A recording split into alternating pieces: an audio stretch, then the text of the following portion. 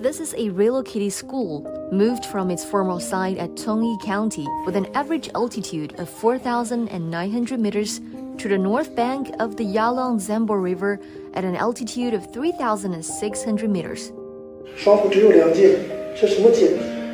一个是冬季，一个是大叶子冬季。双湖根本没有夏季。以前双湖海拔高，条件差，师资力量薄弱，然后学生的入学率，以前双湖学生到了冬天穿帐篷，教室里面加炉子，宿舍里面加炉子。Tenzin Chogyam has been working at Songyi County, China's highest county, for nearly 20 years. In late 2019, the construction of the new school was completed. The school now is well equipped with a canteen and new buildings. 个人觉得这个搬迁以后，这个变化是特别大的。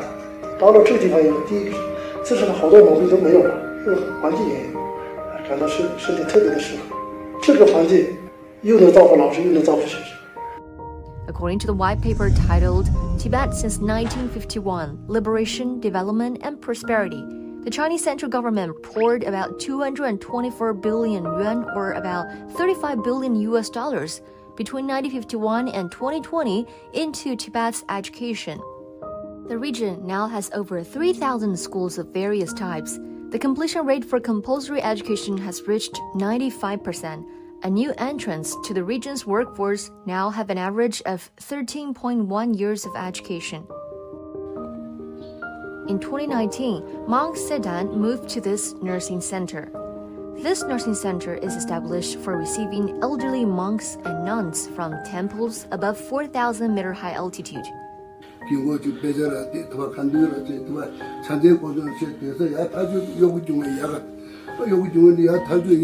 China has invested over 3 billion yuan, or about $464 million in establishing 80 centralized nursing centers in Tibet. As the end of 2021, the average life expectancy in Tibet rose to 72.19 years from 35.5 years in the 1950s. After the 1959 democratic reforms in Tibet, Guo Chaoren, a journalist with Xinhua News Agency, went to Damzui village.